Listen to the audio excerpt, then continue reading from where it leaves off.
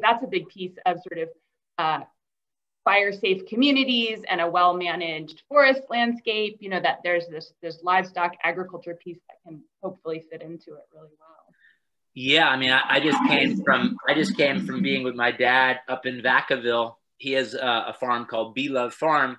Yeah. And Pleasant Valley got totally man, yeah, big fire, ravaged by fire, and I think probably 5 or 6 of his neighbors all lost their homes and much of their lands. And you know, again, no scientific analysis to this, but the Beloved Farm really, the fire didn't infiltrate, and fire came to 3 sides. Wow. And, you know, one element of that was, you know, that it was holding a lot more moisture. Right.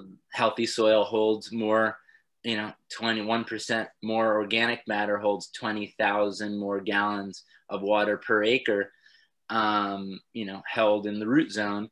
And so that's actually a more fire resilient. When the fire comes, there's more water to evaporate, and you think that's part of why the farm didn't burn. Yeah, I mean, you just think of a piece of firewood. If you got a piece of wood has it's water in it, right, it doesn't burn. If it's dry, right, and it burns. So it's not no mystery there. It's just you know, what creates the environment to where moisture wants to stick around.